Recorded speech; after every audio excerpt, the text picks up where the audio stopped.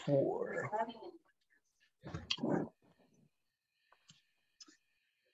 Into the next life with Drew and me.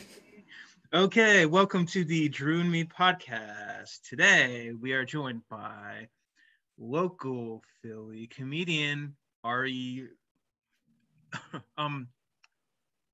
Fishbine. Hello. Hi, Drew. Thank you for having me on the show. I love it.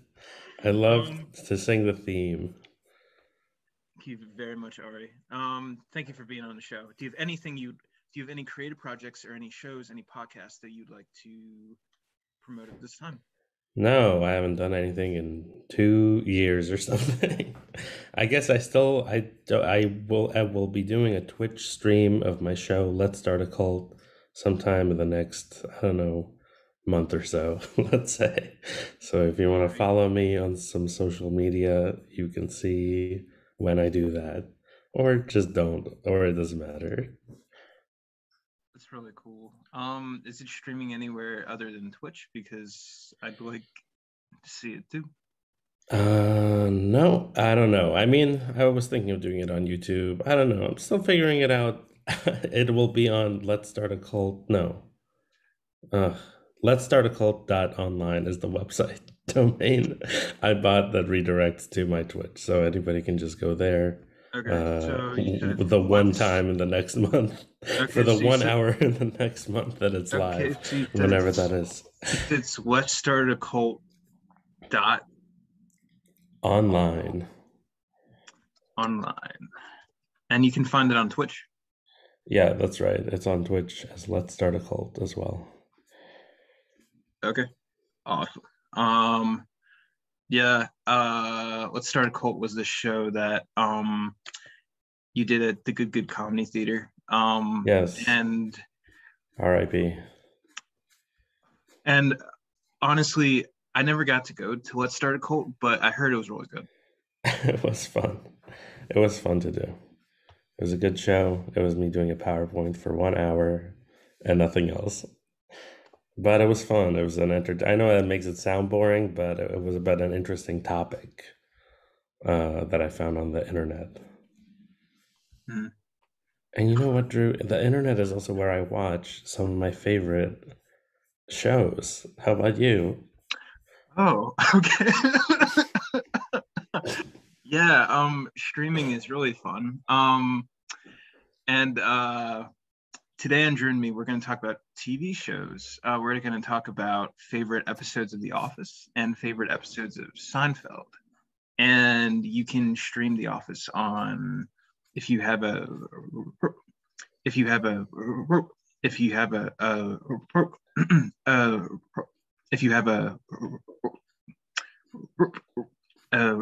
Peacock account, you can stream on Peacock. That's right. And Seinfeld is coming to Netflix, so you can stream it on Netflix. Which Seinfeld is coming to Netflix. I have been trying to torrent it ever since it left Hulu. Okay. Unsuccessfully. Nobody's seeding this thing. I'm trying to torrent it. Nobody's seeding. Nobody's letting me illegally torrent 25-year-old episodes of Seinfeld anymore. What kind of society do we live in when no one's out there providing easy ways to illegally download 100 gigabytes of 9 seasons of Seinfeld? I'm just crying. I'm breaking up just thinking about it. I kind of like that we're going more legit. I agree, but they took it off. They took it off the legit thing, and then I had to find it somewhere else. That's true. Okay. Do your guests not commit to crimes right off the top usually?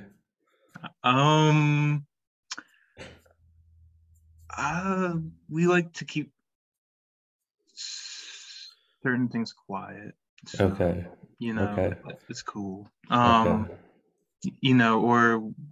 we like to be as, you know, squeaky clean as possible. That So if makes you sense. could That makes sense. refrain from cursing or swearing, that'd be great, just so it's accessible to all audiences. Oh yeah. Okay, great. I will At do the same that. time, if you really want to curse, it's okay. But okay. No, no, there's no need to Okay. curse talking about these things. It's only TV. um um uh, um let's see. So for favorite Office episodes, let's start with Yes. 10. What is your 10th favorite episode of The Office? My 10th favorite episode of The Office is Casino Night, the one where Jim and Pam kiss. Mhm. That's the 10th favorite. It's a pretty good episode overall. Michael has two dates, very classic sitcom premise. Michael has two dates to the casino night, which is a thing I haven't ever heard of outside of this episode of this show, that a company would hold a casino night to ostensibly raise money or something like that. I don't really get what is supposed to be happening in it. But that episode has to be number 10 just because it seems like a big episode of the show. The first few seasons are probably going to have all of my favorite episodes. Um, just because I don't, I don't, when I rewatch this show, I don't go past season like 5. I definitely don't go past like the Michael episodes, the Michael Mm, Scott episodes. I'm like, gotcha. that's Yeah. my hard wall of rewatching The Office. But I think, Okay. yeah, Casino Night, the season 2 finale, that's going to be my number 10, Drew. What's yours? Ooh. Um, no, Casino's a good one.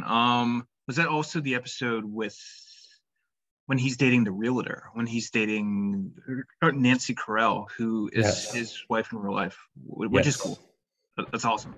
That's awesome. I do love when that happens when somebody is dating on the show and it's their wife in real life. That's It's really one of the best feelings on TV. because it's like real chemistry. It's authentic. That's Like, right. And it's kind of a secret from the audience. And then you find out later and you're like, wow, they did a trick on me. That yeah. guy was kissing his wife the whole time. Yeah. Yeah. um, yeah. Um, just to jump ahead a little bit, we're gonna get into Seinfeld later, but I know from the audio commentary on the DVDs that Jerry Seinfeld said he was very uncomfortable with doing the makeout scenes with the actresses on the shows. Like he said, I never really liked the makeout scenes, Interesting. which I guess because it's like kind of forced in intimacy. So on some level, it's like fake, or you don't really. It's also really personal and like private, and if you don't know the person that well, it could be really uncomfortable. So, That's true. I think also maybe the women on the show that he kept writing, he kept having to make out with a hot woman on every show. And I think maybe the women were like, oh no, I have to make out with Jerry Seinfeld every episode. I think maybe he was feeling some of that back to him where he's like, oh, come on. He's just like writing every into every episode that he has a new hot girlfriend. yeah. That's a problem he created. He didn't have to do that. Yeah, and also it probably also depended on the day. There were probably some days he was probably more comfortable about it, and some days wasn't. Because with a lot of people, it depends on the day. So, Yeah, that's true. That's true. um, so the day of the audio commentary, he was probably just like, I'm not into it. But also, it was a few years removed. But I think there was some truth to that. Like, I think it did make him feel a little bit uncomfortable, and that was also before he was married. He wasn't married when he was on the show, That's so good. he Though. he got married, I think, close to the finale or after the finale, and I remember him saying in his stand-up that singlehood was about at like age 46 or his late 40s. That was about as far as singlehood could go. so he was ready to get married. No, that wasn't that wasn't his stand-up. That he had taken singlehood as far, so he's like, I gotta get married now. And then he has 3 kids. I'm sure he's an awesome dad. I know he speaks about his kids fondly. He loves his wife. He loves his kids. So I think That's fatherhood probably cool. really suits Jerry Seinfeld. So yeah. Probably. Um, He does always seem like kind of an old man. You know what I mean? yeah.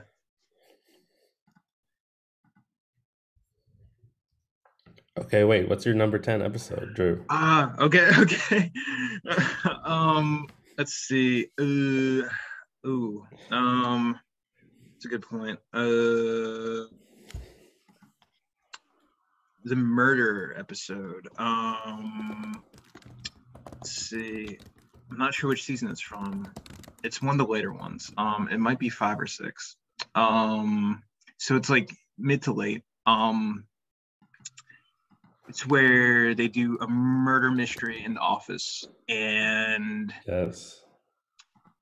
they're in the meeting room. And whenever they're in the meeting room, it can only mean good things. It can only mean it's going to be really funny, and there's going to be like great character interactions, and it's a great ensemble piece, and it's going to be really, really funny, and it's going to be so witty, and it's going to be so clever. So I really like when they're in the meeting room, like and they're in the meeting room for like the majority of the episode because they're doing the murder mystery, and the way um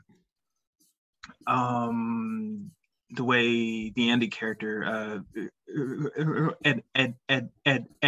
Ed Helms says it comes off the tongue like molasses for how you get because it's Savannah, right? For the murder Yeah, mystery. it's a Savannah murder mystery. And, I love how he does that accent. So that's actually the main reason why I like the episode. Pretty much just because he does that accent and because they're in the meeting room and they're having fun. Kind of similar to what they did on Diversity Day. I'm not sure if that's an episode on your list, but um, it's like the whole episode basically takes place in the meeting room, and Yeah, like a battle episode. yeah, Seinfeld has some of those too, some famous battle episodes. mm, They're good. I always like that concept on a TV show. yeah, and it shows how much like you can get out of a small space or small setting or a controlled space or setting, and you don't have to jump to a lot of different scenes. And also, it's probably cheaper to film because less locations, less sets. Um, Yeah, I think it's famously, or when I have heard about this concept, it's been like the budget for the show. It's like they need to do one of these episodes that take place in one room because it's like they just blew their budget on another episode. So they're like, we need to do something that's like on the regular set and nothing else. yeah. Um, mm, um, That is a good one though. The murder mystery party. Why are they doing that? And it's like oh, it's actually another theme in the show where like something horrible is happening with the larger company. It's like about to yeah. close or something. Or it's like getting sold, isn't it? Something like that. I'm not sure. Was it a Michael thing? Like, did Michael just want to do it? Was it just the thing he wanted to do? Like, because he likes No, to. I think they're doing it to distract from something else that's happening. I think Oh, possibly Dunder Mifflin is being sold to Saber or is going out of business or something okay, like that. okay, Or okay, something. But okay. and it's isn't it one of the episodes where like Jim is also the boss? It's like Jim and Michael are the boss together. They're co-boss for Oh, that season. I yeah, might be confusing it. yeah. I'm not sure. Let's see. I'm not sure. Yeah. when they switch bosses on the show, that's usually really funny. Those episodes are usually really good. That is true. But when Steve Carell left, it was pretty much a different show. When like Andy takes over and they bring in Robert California, played Yeah. by James Spader. Yeah, like the tempo of the show changes, the feel, the tone, like the whole show pretty much like it is almost a different show at that point. Um, but no, those episodes are still really solid, and as the show aged, it kind of gave them a chance to explore some of the other characters, like the Angela character. Angela, she gets married, so that's cool. You get more of the Angela character and more of the other characters. So, yeah, it gave the show a little bit of a chance to grow and expand. Of course, the Steve Carell episodes are the best, but okay. Yeah, yeah. uh, um, I've seen all the other ones, but I just don't rewatch them. So I don't know them yeah, as well. They're not like in my mind. yeah, But that is a good one. yeah. Um, what is your number 9 favorite episode, Ari? Number 9, I'm gonna go with no, what is the name of this episode? It might be okay, it's called Broke. And it's the Okay. last episode with the Michael Scott Paper Company where Ooh. they find out they're broke, but then they get bought out by Dunder Mifflin. I think that episode is really funny. I like the whole subplot with the Michael Scott Paper Company. I like that it makes no sense and it is a disaster, but he makes money off it by essentially threatening his company into hiring him because he's just going to lose money forever because he is so stupid. He will just open new companies. I think that's a funny threat that he leverages into jobs for these characters. I like that it brings Ryan back, who is funny. I think BJ Novak is funny. It makes Pam into a salesperson, which is good. I think her character probably needed like a little bit of growth and development after failing as an artist in New York, which sucks. Like her character is so bad. It's like she's a secretary and then she goes to New York and can't be in art school. Anyone can be in art school. Art's not hard. Me Yeah. and Drew will tell you it's easy. Yay. Okay. Okay. You just go up there and do it. So Yeah. anyway, um, Pam deserved to win, and she became a salesperson. So good for her. And what else funny? Oh, Idris Elba is the guest boss in that season, and he's so good. Um, it's always funny when you get what's his name? Who's their boss? The CEO, Oh, David David Wallace. Wallace. David David Wallace. Wallace, Yeah. funny boss character. Yeah. That episode has a lot going on. Yeah. I'm gonna go with season 5, episode 25. Broke. I have a Broke. list up on my computer, so I know what the numbers are. Very cool. Yeah.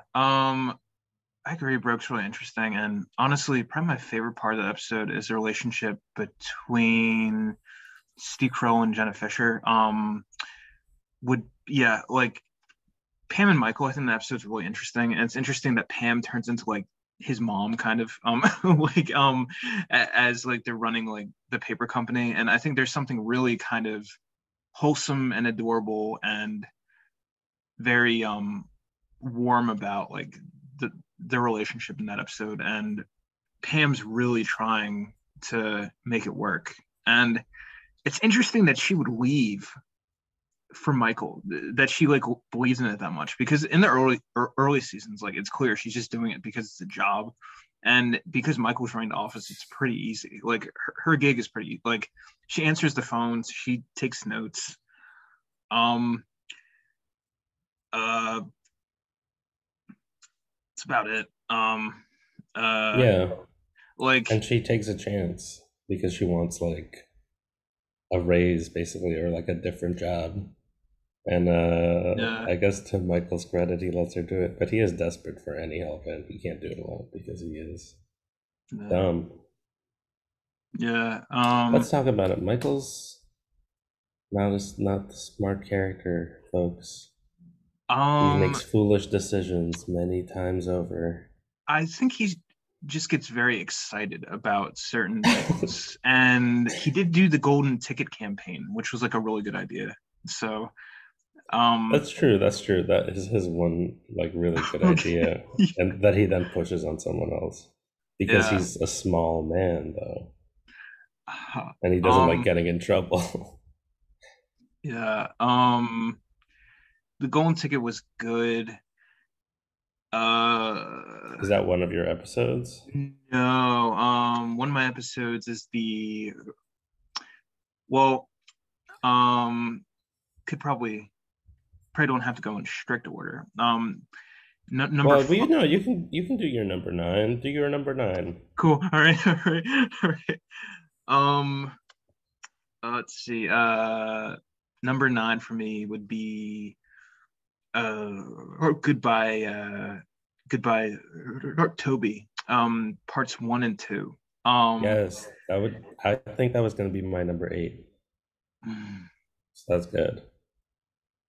it's when Holly joins the office staff, and um, Toby is leaving. I think he's going to Costa Rica, right? Yes, Toby's Okay. going on like a vacation to Costa Rica. It turns out. Yeah. So he's leaving, and Michael assumes Holly's gonna be really boring, but then he really likes her because she's really funny. So they have like a really good relationship, and it's really cute, and it's really funny when they're taking apart Toby's chair, and Toby comes over and he's like,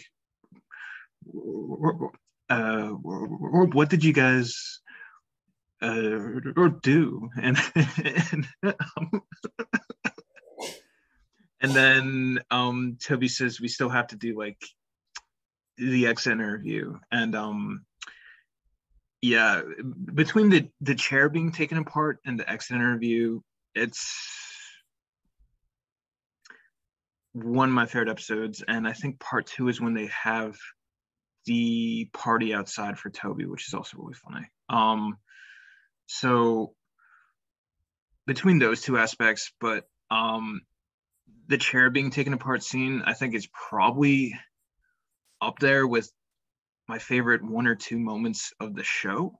When just like when Toby says like, "What did you guys do?" Like it's such perfect comedic timing by the actor who plays Toby, by or Paul or Lieberstein. Like he just delivers it so excellently, and you can tell that like the Michael character is like so over him. So or not over him, but he's distracted because he's with Holly. So it's kind of a mix of that. So that's really interesting, but his Yeah. reaction is just so good. And then the look on Michael's face when Paul Eberstein says, "We still got to do the exit interview," and Michael's like, "Yes, we do," and he's like all excited about that, which is interesting. um, because for whatever reason, and it's not really explained, but the Michael character hates Toby. Yes, Which he's incredibly cruel to him for no reason. Which like this is something I love about this episode, and that's why it's my number eight, is okay, that it's like it's really one of the last times you see how Michael was initially introduced, which is just like this stupid, like really cruel boss who's mean to a lot of characters for no reason. It's like the Ricky Gervais character in the UK office, I feel like is a lot meaner and like more rude and weird no, than Michael turns out to be. But Michael sort of starts out that way in like season one. He's like insanely rude. He's like always interrupting and screaming. Um, And I think most of that goes away throughout the seasons because you start liking Steve Carell and you start liking this like goofy character, and he starts having like nice moments where like he goes to Pam's art show or whatever. It's like he's kind of nice in a way, which Ricky Gervais was never in that other show. Yeah. But the most cruelty he carries through is that he's really mean to Toby for truly no reason. And it is Mhm. kind of played off like Toby's like a wet blanket. But I really don't think any time he's been mad at Toby had done anything wrong Okay. other than just doing his job. So I think Mm. it is funny that he has to like, especially I love that scene in the exit interview where he has to like sort of come to grips with how weird what he's doing is in front of Holly, because she's like, why'd you give him a rock? What is that? And it's like, oh no, it's a joke. And then Pam basically makes Michael give Toby his watch. So I think that is like kind of like funny comeuppance for him, and also is sort of just like um, for the character. I think an important moment because he doesn't really do that kind of stuff anymore after that very much. I feel like Yeah. he's not just like messing with people No. for no reason other than with Toby when he comes back. Yeah. Yeah. You could kind of make the same comparison for kind of Jim and Dwight. Um, the kind Yeah. of the Jim and Dwight relationship progression, or their kind of like storyline kind of does mature. And they are more cordial to each other later in the show. And Jim is like pranking Dwight a lot less. Because like maybe he just understands he can actually get work done in the time that it takes to come up with these elaborate pranks on Dwight. Yeah. Like Dwight's wallet in the vending machine, like his personal belongings in the vending machine, was probably the best one. So, um, but that takes time. Like first he has to like he first has to They all are very steal the elaborate. items from Dwight, and then he has to talk to the vending machine guy who is his friend, and he has to put them in the vending machine. Like that probably It's too takes an much. It's hour. so Like long. Yeah. cumulatively, that probably honestly like takes an hour to do. And Which, it's stealing. yeah, theft, crime, stealing. Theft crime. Uh, We don't talk about that on this podcast. okay, okay. Um, yeah. So like, yeah. um, but he matures, and I guess Michael with Toby, it just kind of gets better, even though he frames Toby in a later episode of Yeah, I think that's Lana. probably the low point of their Yeah, a relationship. caprese salad, but you could But that say is a funny episode. I don't think it's one of my top 10, but it is funny okay. when Toby comes back. And if you want to make the best of a bad situation, he does give Toby a free salad. He gives Toby a caprese salad. So I know, caprese salad is so good. yeah, man. So he could have the salad. Okay, so that was my 8, I guess. Do you want to do your number 8? Yeah. Let's see. Well, I guess my like I guess my 9 and 8 was Goodbye Toby, because I did parts 1 and 2. So Okay, that counts as kind of like 2 episodes. So um uh I can do my 7. yeah. Okay, I think my 7 is going to be the Office Olympics. I think that episode is funny. I think it's one of the better like early episodes. I think it's like early season 2. Yeah. Really funny episode. It's funny to see like Jim like excited at work because he's doing something like stupid. I think that's very relatable feeling when you're like Mm. at an office job and then just doing something that is like totally incidental to your actual work Yeah. duties is actually like the fun part of the job. Yeah. Uh, I mean, he's just screwing around, but it is still fun Yeah. to do. And Yeah. then the stuff that's going on with um, Michael and Dwight at the condo is funny too, Oh yeah. where Michael is buying the condo and he is like progressively just realizing he's making a dumb decision, but he still keeps going with it because he's too far into the process of buying the house. So he buys the condo, and it's the introduction of the aforementioned wife who is subsequently kissed. Nancy Carell, aka what's her character's name? Carol. Carol. That's right. Yeah. So that is my number 7. That's a good one. When Jim says closing ceremonies Oh yeah, to, I think to Pam, that's really good. And he's also excited about like learning the office games too, about like kind of the interworkings of when they don't want to work, when they just want to play. yeah. Which like he gets to learn um Dunderball from Toby and um kind of table football from Kevin, um Kevin and Oscar. Oscar. The fact that even Oscar plays games at the office is really surprising because like he's so competent and like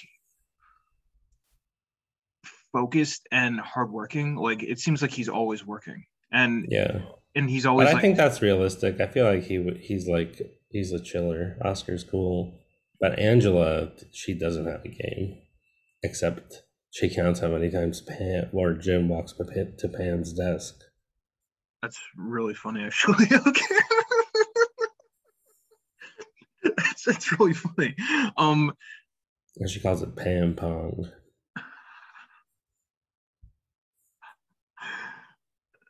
it's really funny. Um, yeah. When the office gets really kind of or meta like that, I feel like those are some of the strongest moments when it's kind of like a joke within a joke. It's kind of like a joke on its own culture and its own show. And it's a testament to how strong the show is and how like developed the characters are. Yeah, I agree for sure. Um, let's see. Number 7 for me would be or beach games. And uh also the funniest moment is just that uh Toby's not allowed to go. Because again, Michael and Toby don't like each other. No, actually, I don't think Toby has a real issue with Michael. I think Toby wishes the office was run a little better and that they would stick to the Yeah, HR guidelines, or yeah. that Michael would listen to his HR guidelines. But um, it's To just be funny fair, that like, Toby is kind of annoying. mm, Even like as a character is written as annoying on purpose, so that you kind of have to side with Michael sometimes. um, um, um, um, I think it's really interesting that Toby like didn't like that like he did get excited and he did honestly want to go to the beach, and I think he has like a hat and like he has like sunscreen and he's all ready to go, and Michael's like, no, you're not going. So just kind of really kind of closes his door and shatters Toby's dreams a little bit there. Which, Yeah. but in the episode, do you remember if they show what Toby's doing in the office? Like, do you think he actually does get things like? Does he have a No, I productive feel like day? they never really even cut back to him. I would have just leave if I was him. Hmm. I feel like he probably stayed. He probably did stay, but if I was him, I would leave. I Like, think. Actually, no. You know what? If I was him, I would have probably just hung out there all day. I would have been like, well, I'm already at the office yeah. and I don't have anything to do at home and no one's here. So I would have just probably sat on my computer all day, like on the internet, Mm. and then gone home. Um, if Toby would have gotten things done, that probably would have been really good. Uh, at the office that day, like, and he probably would have been more productive without other people distracting him. And at that point in the show, does Kelly sit next to Toby in the office, or are they not next to each other? No, I think they are next to each other. I think they're always next to each other. And then the Okay, difference is Ryan goes back there at some point as okay. punishment for Toby. I actually think Toby and uh the Kelly character sitting next to each other is good. Like because like he probably needs to loosen up a little bit and be like a little bit more upbeat, and she probably needs to be a little bit more chill. So, I feel like it's a pretty good match. I guess like office fan fiction would be what if Toby and Kelly got together? That's your fan fiction? I bet there is fan fiction of that. People probably do um, ship them. People probably do ship them. uh, I think that would be a good couple, honestly. Yeah, they would probably be good for each other, but I don't think that it would happen. I No, think they're too and different. like Toby is a daughter, Oh but yeah, yeah. so Kelly would kind of have But Kelly would probably to be think this. his I daughter's yeah, cute. I feel like Kelly would be a good mom, to be honest. Yeah, Kelly seems caring. Yeah. Okay. That is I think that's like my number 3 or 4 episode, the Beach Games one. I really like that one. I think um it's also like one of the good storyline episodes or whatever, like the Jim and Pam episodes is an Mm, important Jim and Pam episode because mm, Pam runs on the coals or whatever mm. and decides to stand up for herself. Yeah. Although she does sort of really, it is weird to Karen what she does. Strange to do it in front of Karen. Not Karen's fault. No, feel like, I feel like Karen's okay with that, which is cool. Like, I actually really like the Karen character a lot, and she's pretty tolerant of like everything. But She's not okay with that. She gets in a fight with Jim after. oh, I Yeah, forgot the next about that part. episode, it's like her and Jim have been fighting because he has like whatever he had feelings for Pam or still has or whatever. Oh, But I think Karen as a character is given short shrift, although she comes back later and it's like a funny like thing because she's the boss at Utica. yeah, There are so many places. Every single branch of Dunder Mifflin, I had to look up where it is. I'm like, where is this? What is Utica? no, It's in like New Hampshire or Connecticut or something. no. Um,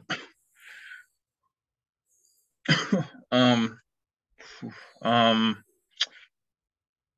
mm, um, All right, should I do my number 6?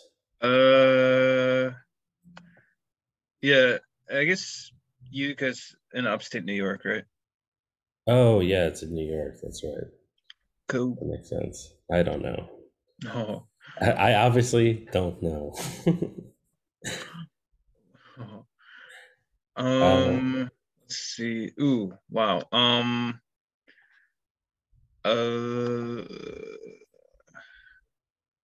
yeah. You can go ahead with your number six. okay, for number 6, I'm gonna go with the Fun Run episode 1, where Michael hits Meredith with his car. I think that's a very funny joke in this show. Something that literally is totally unexpected when he hits her with his car. That's so funny that that happens. And then the whole stupid, like, I really like the stupid way he makes it about rabies. Like, he makes it about, like, how no one would have known. She wouldn't have known that she had rabies and she would have died without it. So it's actually, the fun run isn't for Meredith who got hit with a car. It's for Meredith. It's for rabies awareness, something that's not necessary and doesn't affect that many people. I don't know. It's just a good episode. He eats a lot of fettuccine alfredo and wants to throw up. Toby makes out good in this episode because he's given Imodium, also something that I did not understand as a kid and needed to look up. So apparently he didn't have to go to the bathroom. Is that a big problem for people who race? I don't know. I assume so. Um, but good for him. He wins. He wins the race 4 kilometers from the office, or 10 kilometers from the office, whatever it is, or 5 is the normal one, I guess. And then I guess they all have to walk back later, which is also funny. Um, let's see. The weird thing about this episode is the one where Jim and Pam are dating for the first time. Um, and I think that made the show bad as soon as they started dating. I think it got worse because that like part of it was gone, but it's fine. It had to happen eventually if you're gonna keep going with the show, so it's normal. And I like the shirts. I like the shirts that they made for the fun run. Those are all my reasons. Mm. Yeah. N- yeah, I think they're really good reasons, Ari. Thank Like you. it's a very developed episode. Which it's like super, and it's Michael being ambitious. Like he is ambitious a lot, but I feel like his heart is in the right place for this episode. Oh, I totally disagree. Okay. Like he is motivated and he's doing something and they actually do accomplish something.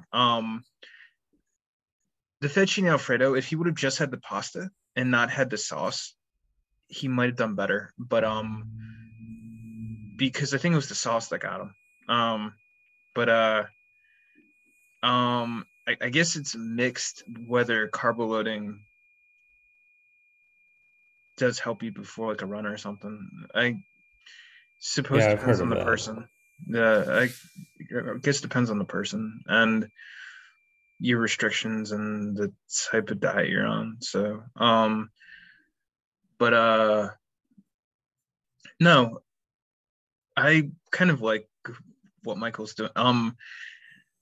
Uh, um, he kind of does make a lot of mistakes in the episode. Like, um, uh, yeah, like the hitting with the car is like terrible. Like, he should probably be in jail. Well, I think his heart is not in the right place because he is actually directly trying to skirt blame for hitting Meredith with a car by making it all about her rabies when it has nothing. That's not the reason why she's in the hospital.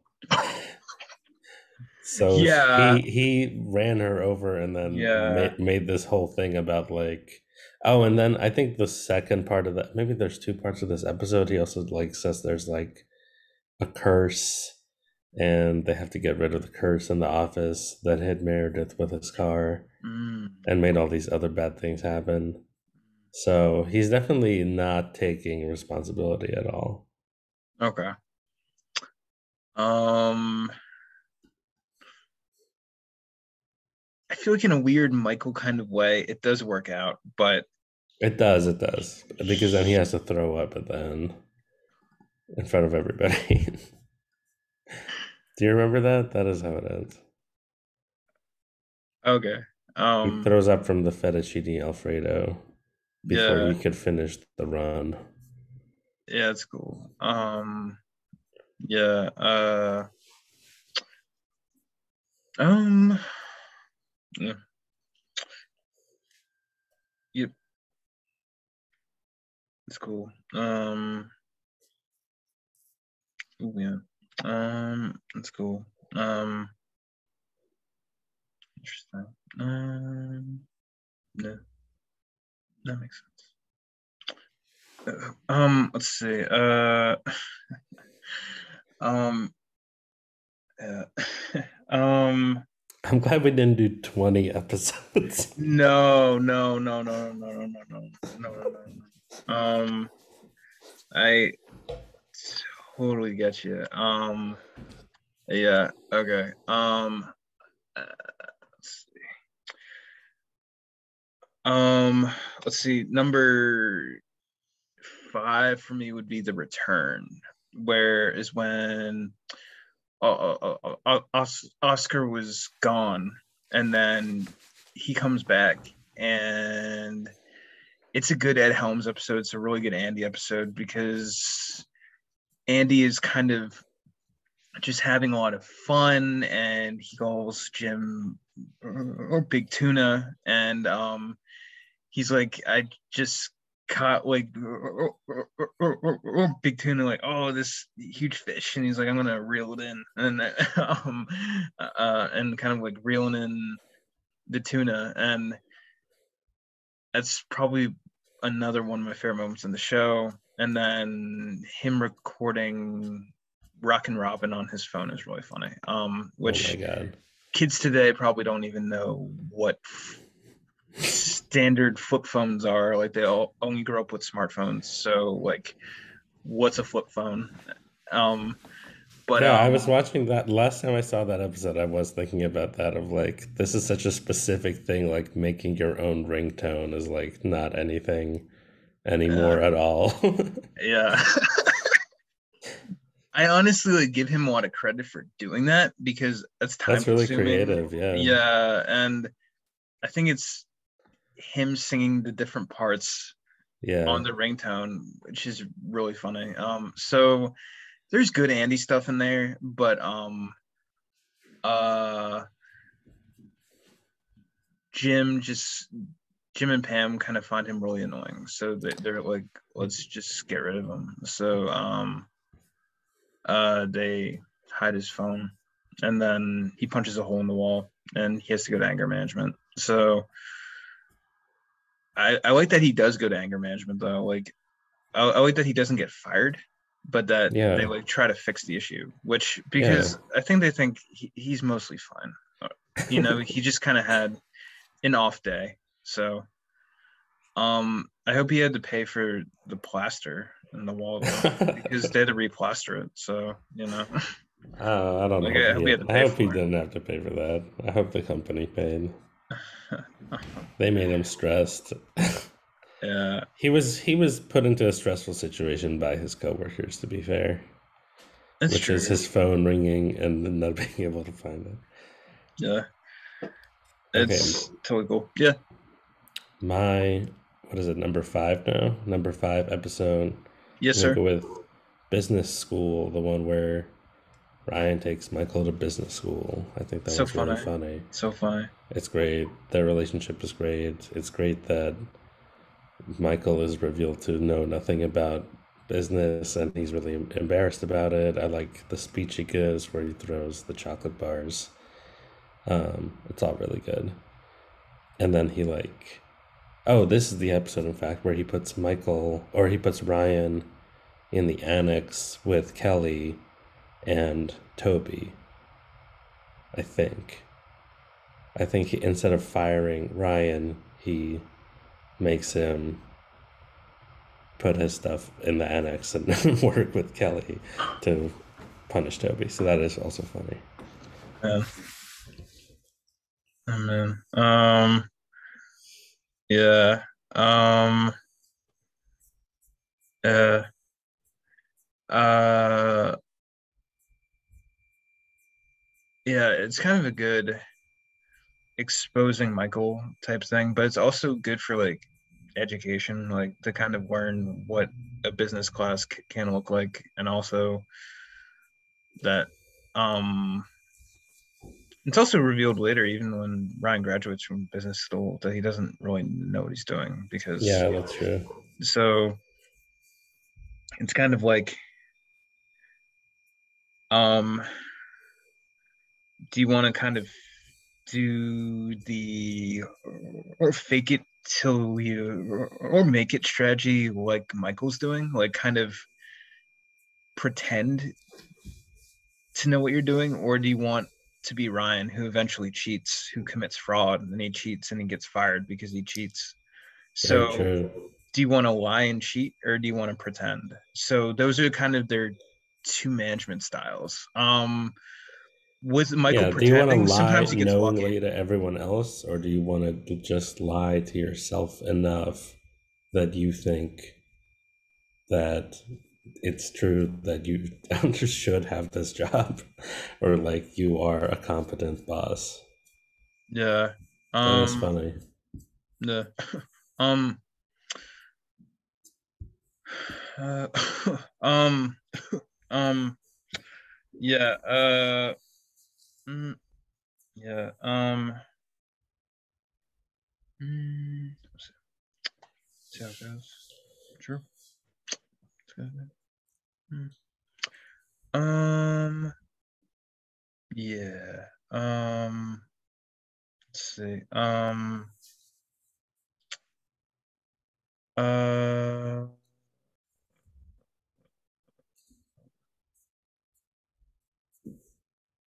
Yeah. It's probably good that Ryan doesn't run the office anymore. So because he would just get too ambitious. So That's true. That's true. and like when Michael gets ambitious, it's usually like a one-time thing, and it usually will fizzle, and it won't hurt the company that much. Yeah, But Ryan's dangerous. He's dangerous to other people. Michael's destruction is like self-contained. sometimes, um, in the episode we just talked about, and uh, in the charity run episode, Michael does do destruction to Meredith, and he Okay, true, true, true. so that's when it's bad. But that's not Michael being ambitious. That's just him being stupid. So True. okay, He wasn't paying attention to the no, road. Also, yeah. the face Meredith makes in that episode when she's run over is really funny. What is her name? She's from Philly, that woman. Kate Flannery. Nate Flannery. It's awesome. Yeah, I know she signed something at Helium. I think it's in like the Helium glass. I've seen That's her at that bar um, that used to be, I think it closed or maybe it's changed now. What is that bar that was like down the street from Helium and Fit? It was like an Irish pub where all the improvisers went. Anyway, I've seen her down in some bar in Philly. that's really She's cool. cool. Yeah. Um. um. Yeah. Boy. Um. Yeah.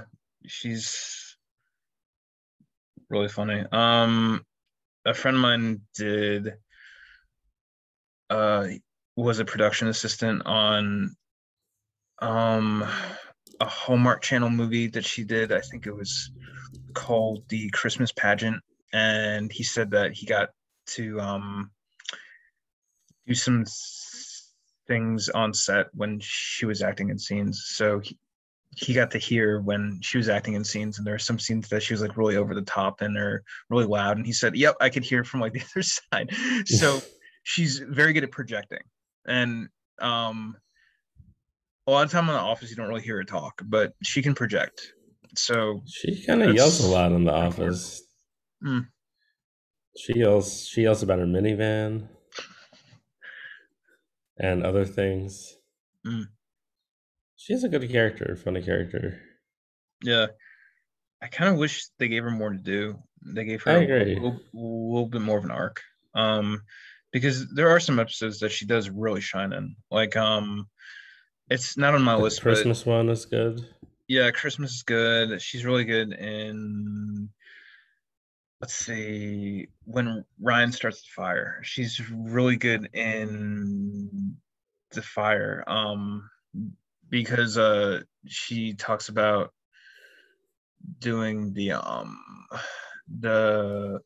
like spinning the clay on the wheel from the movie Oh uh yeah, or Ghost, which I think is her best moment of her physical comedy in the series when she's like does that. yeah, that's funny. But if you don't get the reference, then that joke's lost. Even though the physicality is really good though, so it is really good or physical comedy. Um, so it kind of does work on two levels. Um, um, yeah. Um, let's see. So my number four would be would be or basketball. Um, uh, I think it's really funny that Michael's like, okay, we'll see who gets to work, and it's kind of his crew against the warehouse and Daryl's crew, and it ends up being like really close, and you can see John Krasinski actually knows how to play basketball, which I think is really cool, and he's actually really good. So, like that's really awesome. Wait, is John Krasinski personally really good at basketball? I think so. Okay. I'm not sure how good. I mean, the character is good. Yeah, he's really strong. He can lift a fair amount. Yeah, now he's buff. Now that he's an action star. Uh, I think even before that he was strong. He was strong the whole time. Yeah, What? And he yeah. was Jim. When he was being Jim, he was strong. Uh, That's such a lie to me. I know Jim's not supposed to be they strong. could have done more with it. I know they could have had him like work in the warehouse. Like he could have been like Yeah, the should foreman. If he should would have like switched places with like Roy or Daryl, like he could have been. Yeah, he could have been so like. funny to me the idea that should just like, yeah, he should have just switched jobs because he's strong. They should have just put him in the warehouse. Uh, Actually, honestly, the character of Jim would probably like to work in the warehouse more. Actually, no, he would actually find it equally monotonous, definitely. yeah, he'd be bored, and Yeah. making fun of Daryl is really risky. So for a lot of reasons. So I feel like he wouldn't prank Daryl. No, he went, but And he's cool with Daryl. He's yeah, friends with Daryl. yeah. I He's think always friends with the warehouse guys. They like, there's that one episode where they have the auction and they like go for a drink with him. And they like just like go out and have fun instead of doing the auction. That's no, fun. no, yeah. That's interesting. No. Um oh um yeah. Mm. So where are we at? Four? I think my number four was had to be the beach game one. So I'll just move on to three. I don't know Okay. how we're this must be we've evened out somehow. I think my Absolutely. number three is the dinner party. That's the most hashtag awkward episode Okay. ever. It's just Michael and Jan, the one where they have a dinner party with Pam and Jim and Andy and Angela, and then Dwight shows up with his old babysitter. Oh yeah. That's really funny. And then Michael and Jan just really scream at each other really, really loud for basically the whole time. And Uh, also, they're being weird throughout it, and nobody's able to eat because Jan's thing is still in the oven at like 10 p.m. So that is a funny episode. I like that one. yeah. Mm, yeah, the um yeah, kind of the Serenity or by Jan. Oh yeah, that's funny subplot too. Yeah, her own I think it's candles. Or is it candles or is it scents? It's Um candles. okay. yeah, her own like candle company. That's really funny, and it works very well for the character. So yeah, yeah, I really like Jan in the episode. I think she's really funny. In the episode, played by Melora Hardin, I think is the name of the actress, and yeah, I think she's really good in it. So yeah, yeah, it's a good one. Oh, and does Jan's personal assistant, does Hunter, yeah, does he show up at Yeah, the I think party? his no, I think he is um his music plays a big role in Oh, it because whenever she's upset, she turns on his really bad song. oh, okay. It's like you took me by the hand and made me a man. And then it goes one night, and that's what they're always singing. It's a really bad song. You can probably cut it in here without getting a whatever cease and desist. Copyright infringement. Yeah, you can probably paste it in like 15 seconds because it's like a comedy song. It's not even a real song. So they Uh, can't possibly be searching for it, you uh, would think. I'm sure it has a following. Like there are so many fans of The Office out there. Like it is such a popular show that honestly people probably like search everything of The Office. Like so, but that's That's true, but awesome. I'm wondering if it's a copyrighted real song, even though Oh, it's not a real, like, a piece of media. It's just a oh, fake song from a TV show. But someone must have written it. hmm.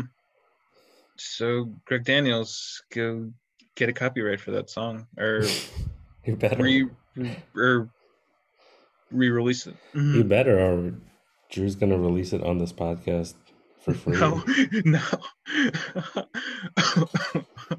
um, no. And you can't do anything about it, Greg Daniels. Yeah. You have no legal recourse, Yeah. NBC Universal. Yeah. Cool. Let's see. Number four for me is Pretzel Day. Um, Oh, nice. Always forget about that one. I really like how excited Stanley and Michael get. It's like the most excited you see Stanley because of Pretzel Day. And at the end of the episode, he counts the days until the next Pretzel Day. So that's funny. And Michael also has like things he has to do. He just has to initial some things, I think. Yeah. Or He and has like three things that he has to do every like quarter, month, and every 2 weeks or something. And one day every quarter it all is on the same day. uh And he doesn't want to do any of it. and Jan wants Pam to write down everything that Michael does. So uh Pam does this because it's also Michael being really unproductive. So that's funny. And yeah. Um no, it's a really funny episode. And there's a Gary Glitter song that plays in the episode that's really funny. And then Kevin Brian Baumgartner, he sings along to it, which is great. It's a great Kevin moment. There's a lot of great Kevin moments in the show. Like they're kind of the hidden gems of the show when like you see like Kevin like really have like a really good like one liner, a good moment, or a good kind of like the interview stuff with the camera, him like talking to the camera. So he is like a good interviewer or something like that. Like, but there's some really good Kevin moments in there, and I feel like he's really good in Pretzel Day. Yeah, I like Kevin. I think the character is done sometimes a disservice. I think at some point they have like kind of a Homer Simpson problem with him where they've made him Uh, too stupid accidentally. uh, Because I'm pretty sure at one point he's listing letters and he's like, A B C D F L M N O P. Like he combines L M N and O into one letter. It's like that is insane. You're telling me this man doesn't know the alphabet? That is a crazy thing to make into a part of his character. He's has a job. He's working. He's fine. Yeah, yeah. Yeah, I feel like he's great. I wish they would have gone deeper into his backstory. Uh, does Kevin's girlfriend ever show up on the show? Stacy. I He's think she shows up a couple times. Oh it's no, no, the one that he refers to never shows up, and then they okay. get like I don't know if it's hinted that she doesn't exist or something. I think she does exist, but I think she they does too. they break up at some point, Okay. and then he gets a new girlfriend on No. Valentine's Day or something. Oh yeah. On one of the, I think that's the the plot of one of the episodes. I Yeah. know a lot about the show. I've watched it many times over. Oh man. um, okay, should I go with my next one? Um. Yeah. So I think we're up to three. Okay, number three for me is an episode called Traveling Salesman. I Ooh. think it's in season three, and it's just everybody sort of pairs off. Everybody in the office pairs off into like different groups and goes and does a sale, and it's like it's Michael and Andy pair up, and it's Jim and Dwight and Phyllis with Karen, and then it's Stanley with Ryan, and all of those pairs are people you don't really see together a lot, other than Jim and Dwight. But even they're not usually like on the same team, Mhm. and it's funny because they go out and have like a really successful sales call. They're like a good team, even though they're not like good with each other. They're just both good salesmen, and they have this like technique they perfected from when working together, where they like show the guy that Dunder Mifflin has good customer service or whatever because that he's kept on hold. So I think that whole like interplay between them is funny, even though like they're Jim is like pranking Dwight and Dwight is being annoying throughout the trip. They're still like successful. I Yeah. think that's funny. I think like the my favorite interaction is probably the one with Stanley and Ryan, and I feel like Stanley doesn't really get that many opportunities to be funny, and I think this is a really funny scene because they go on a sales call to like Stanley's friends who are either a black owned business or a black group, but on the way there, Ryan asks Stanley if he can like lead the sales call, not knowing this, and so when they show up and it's Stanley's friends and they're all black, I don't know. Um, Ryan is just really weird about it and says hi to them one by one every single time. And then he's like really nervous and messes it up. And then Stanley just laughs at him for like 2 minutes straight. I feel like that is like a good scene for Stanley. Funny, like interaction between those characters that you never see together. So that's a cool episode. I like that one. Yeah. I totally agree. The Stanley and Ryan stuff is probably my favorite part of the episode. Like you kind of get to see a different side of Stanley when he's not like working. You get to see him hang out, like working with his friends. Like he's just hanging Yeah, out. I mean, he's not even working because he's letting Ryan take the lead, and he's Uh, like, he literally knows exactly what's going to happen, but he like doesn't care because nah, he doesn't like, he's just like having fun. So it is just totally. like fun to see that part of the character. All right, so Yeah. that's my three. Okay. What's yours, Jordan? Let's see. All right. Three for me would be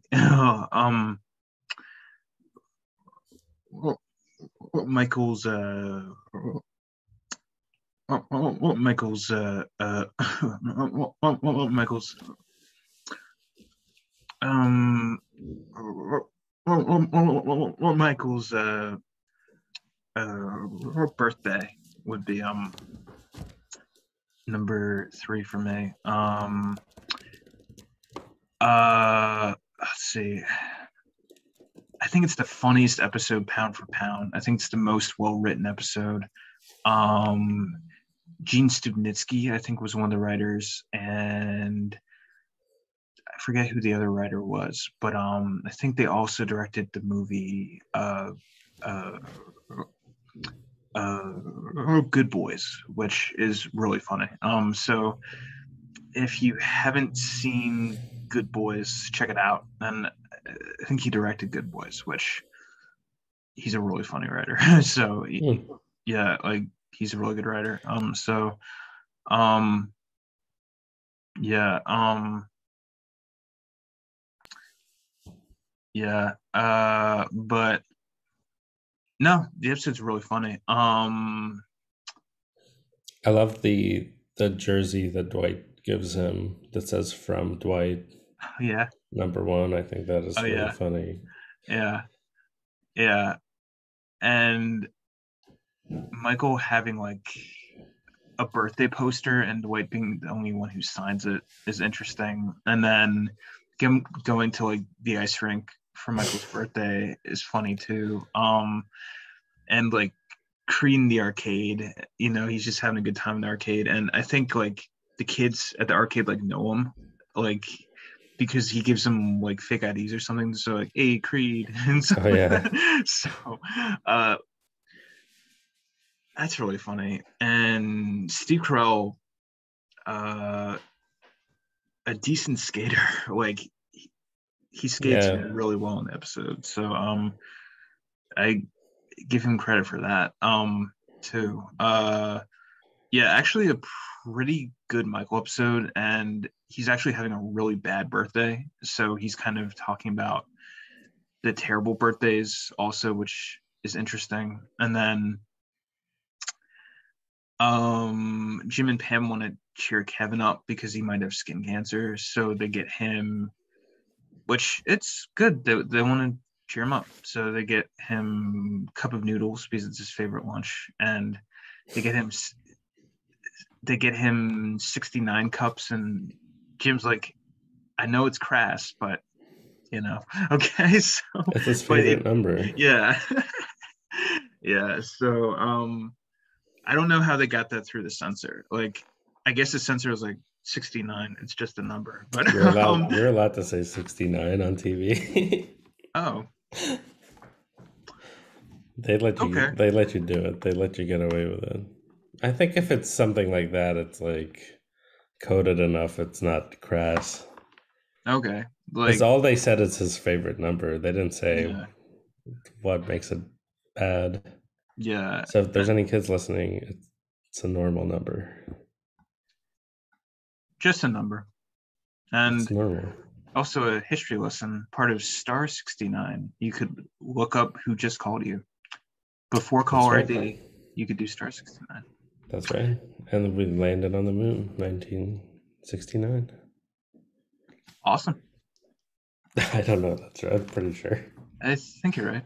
Yeah. It'd be So that's a celebrated history lesson the anniversary. Yeah, in its celebrate the own right. anniversary. Absolutely. Um, let's see. Should I move on So, to number 2? yeah, what's your number two, Ari? I'm gonna go with The Client, the episode where they go to Chili's Ooh, with Tim Meadows, who's funny guest star. I'm now learning, looking at the Wikipedia for this episode, that it is written by Paul Lieberstein, very good who writer. plays Toby. I didn't know he wrote Mm-hmm. for this show. Oh, that's funny. That's cool. It makes me like his character more. Also, kind of makes sense that he is a writer. It's just like playing this character.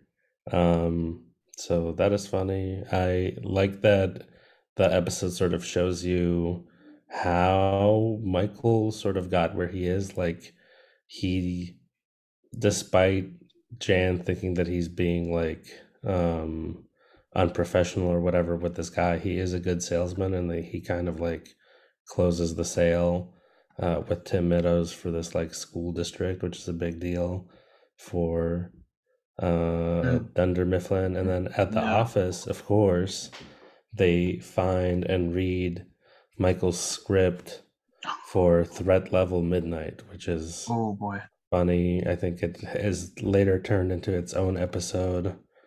Um, but that is just a funny a funny idea that Michael has like a bad action script and they read it in the office.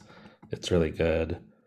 Um, and I don't know, it's just a nice episode. Even though they like stay at the office all night, they're just like the other characters are just having fun while you know, Jen and Michael do their thing with the sale, and then they kiss at the end. Oh no, kicking off their relationship, their illicit relationship. Mm, yeah. Um, and their relationship's kind of the heart of the show, to be honest with you. Like it's one of the biggest relationships and aspects of the show. I do agree. I thought the show was stronger when they weren't together, but part of that was just to show progression and kind of just how things went. Oh yeah, I was talking about Jan and Michael, but also Oh, Jan and Michael. Jim and Pam's episode relationship also is sort of kicked off in this episode a little bit because they are like kind of being romantic without talking about it. Okay. So I agree. Both make sense. Yeah. I kind of wish they would have shown Jim and Pam together more at home. They don't show their home life too much because I feel like that would have been really interesting. Like in the Michael Scott Paper Company episode, you see Michael pick up Pam and you get to see Jim leave her in the morning. And I think that's really interesting. I think it's really different. I think it's really refreshing. You get to kind of see what Jim looks like in the morning. So Yeah, I would say I it seems like kind of one of the rules of the show because it's like supposedly a documentary about the office, but yeah, you see Dwight's home kind of a lot. You see his farm and stuff. yeah. Um yeah, it's interesting. Um yeah. Right. Um yeah, so it's a really good one. Number two for me is sexual harassment. Which is kind of the biggest that's what she said episode, which is like one of the big catchphrases from the show. And Michael has a good time with that. And he does some interesting things of when he has to get a lawyer. So and the lawyer for the show, and just him saying that's what she said is really funny. And when Jim says today, he says, oh, Pam's mom is coming later, and Michael's like, that's what she said.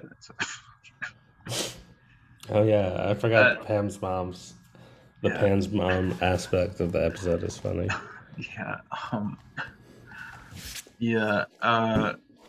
So that's kind of good lowbrow sophomore humor.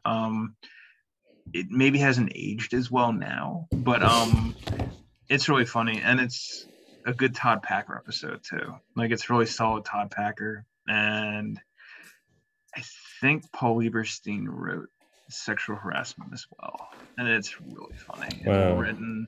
And Dwight has questions about the female anatomy, and the way Rainn Wilson says labia is really funny. So, um, yeah,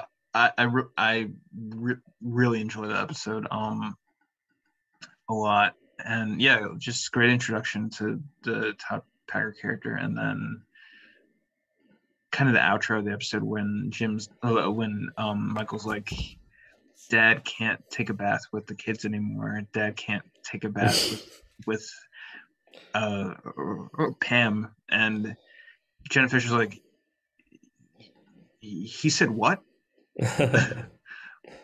Which kind of a good way to end it. Which it's also probably the kind of thing like she kind of cares in the moment, but then she probably doesn't care. She's like, okay, it's Michael. He says stupid stuff like that, so it's Michael. He says stupid, insensitive things like that. So, but the character does get more likable, and Steve Carell does say things like that a lot less in the show, well, which is good. You know, it's good to see him get more likable and kind of mature.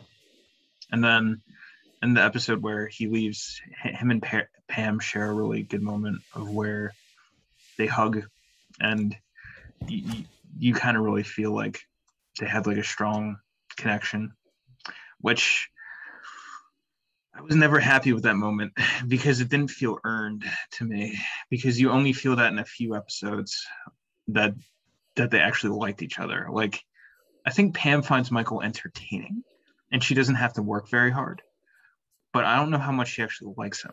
So, but maybe she does actually feel that way all along, and like the true feelings kind of come out later. But um that hug should have been with Dwight. Like, just in all honesty, like it was more of a Dwight hug than a Pam, because how much do they even like each other? Like, when she works at the Michael Scott Paper Company, oh yeah, like you really see like the dedication and like the respect and the willingness to try something that's not going to work out really well, even though it does, but just because Michael gets lucky. Um but no, so you know what, I'll just think about that episode and I'll feel better about when he leaves the office and they have that hug. I'll feel like it's deserved because of that episode. That's true. There you go. That's a good one. Okay, my number one is the episode called The Injury. It's the one where he clamps his foot in the George Foreman grill. I think that Ooh. episode is really funny. I think the idea for it is insane. His injury is insane. It's so stupid. And Yeah. then Dwight gets a concussion trying to drive to rescue him, Oh man. and then is like obviously going crazy. And Yeah. he's the way Jim and Pam know is that he's being really nice to them, is that he's Yeah. not well, so they have to like decide that they want to take care of Dwight, and they're the ones actually like looking after him and like telling Michael that he has to take him to the hospital. Yeah. And all the while Michael is like complaining about just one of the dumbest injuries you could possibly have, where he clamped his own foot in an electric grill because he likes to have bacon in the morning. So he turns on a grill that is evidently next to his bed, in which he lays out strips of bacon. So, I mean, you can't beat that. That's a really funny No. injury. That's my number one. Yeah. Let's see. Hmm. Um, yeah, I think you're totally right, Ari. Thing that's really funny, I like how kind of pathetic the Michael character makes himself in the episode, and the kind of like just like the crutches, and he really plays it up. But he also is hurt, so like, you know, some people deal with pain differently. So, you know, it's just important to realize that. But it's pretty funny. So uh um my number one is Christmas Party. Um Yes, that's a good one. the Secret Santa is so good, and it's another good Michael episode for how he's not happy with like the oven mitt that Phyllis gave him. So he changes the game so he gets a good gift. And he gets Ryan an iPod because he really wants to impress Ryan. And he knows an iPod's a good gift. And at the time, iPods were really new. So I think it was like Yeah. $500 or something, where the price went down substantially in like a year. But no, he got one as soon as it came out. So that's a fun storyline. It's a sweet Jim and Pam episode of where Jim gives Pam the teapot and Pam finds like the yearbook picture, which is a callback to a previous episode of when Pam goes to a party at Jim's house. So that's sweet. That's nice. And the hot sauce packet, and Pam put it on a hot dog because she thought it was ketchup, even though it's clearly marked. It's like fire sauce, and it's just Taco Bell, and Taco Bell doesn't do I hot dogs. know. But I What guess was she she didn't. thinking? What is I she guess she, thinking? I guess she didn't actually read the packet, so, which is weird for Pam because I feel like she's very pragmatic, and I feel like she is a very logical character. Like she's not that motivated, but I feel like she's a very logical character. So I'm really True. surprised that she would make that mistake. But maybe she was so.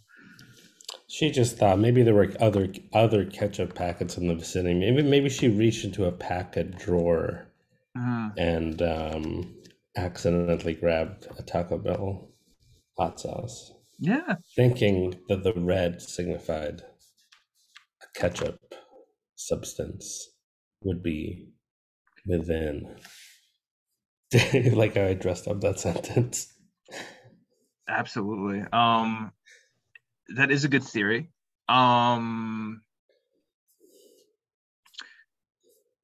uh, maybe she's colorblind and she thought the packets looked similar. So because it's not really explained if Pam can see color. I think she probably can, but Well, the colors are the same.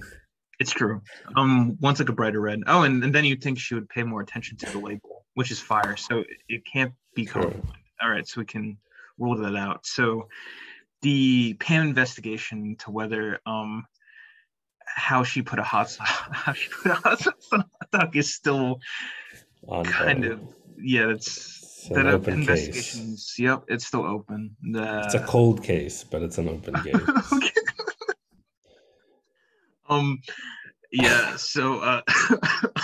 So that's interesting. And then just the gifts they get for each other are really funny. Ryan opens the nameplate that's for Kelly, then it has Kelly's name on it, and Ryan's like, "Yep, for Kelly." So, um, Yeah, that's funny. yeah, That was the first time I'd ever heard of that kind of Christmas game where you go around and open random gifts that weren't like yeah, specifically picked for a person. yeah. It seems Like, bad. I don't really like that. uh, um, I It's feel like fun when it's like when the intention was not to give gifts to specific people, I guess. That's fine. I guess I'd done that at an office before. Like that sort of Christmas party where you just bring in like a random item yeah, that yeah, costs like $15 to $20. yeah, I got a frying pan out of mm, that kind of a party once. yeah, yeah. And a bath bomb when I didn't have a bathtub in my apartment. So that was Oh cool. man, that's oh okay, okay, okay. Did you have a shower? I had a shower, but I had no use for the bath bombs. I just gave them to someone else. I was like, I won these at like a Christmas in a Christmas game, but I don't have a bathtub, and nobody like stole them from me. So Yeah, I just gave them to somebody. It didn't matter though. It's just office Christmas. yeah, it's totally cool. And I'm not Christian, so Oh, okay. I'm never expecting a good Christmas gift. Oh man. Oh boy. Yeah, that's that is a good point about that. But you know, I guess that's why they like try to say holiday party now, like rather than Christmas party. It's a holiday party, It's and all right. I've never been insulted by that if somebody says Christmas party. but it's all fine. It's all good. Yeah. Yeah. Yeah, so I really liked that episode, and uh Creed giving Jim a shirt from his closet is also kind of funny. Oh yeah, yeah, that's So really funny. uh, And the exchange where Jim is like, he obviously totally forgot about the party, and yeah, then just went into his closet this morning and pulled out this shirt and put it in this bag, and then it just cuts to Creed, and he's like, "That's exactly what happened." It's really funny. I, yeah, I like that it explains the thought process behind like what they like. It shows what they do, and then it basically comments on the situation that's going on to kind of like weave the narrative. And very similar to the TV show Survivor, which a lot of the which some of the camera people came from the show Survivor. So it makes sense that they would kind of have the confessional type aspect that you see in the show Survivor. So That does make sense. That's interesting.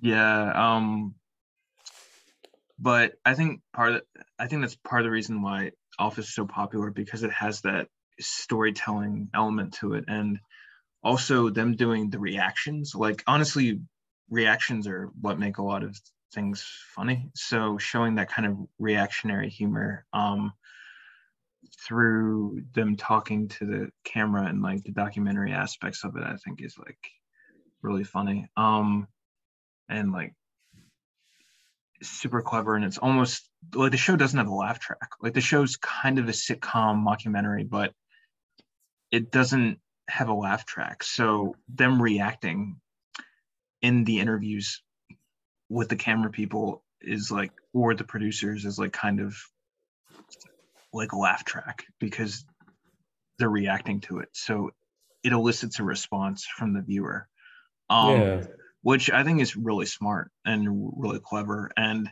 it obviously works. Like The Office is wildly popular. So I, I think that's a really kind of fun mechanic that you maybe don't get when you're watching it as a little kid. You're like, why are they doing this? But then you see it a few times and you start to get it.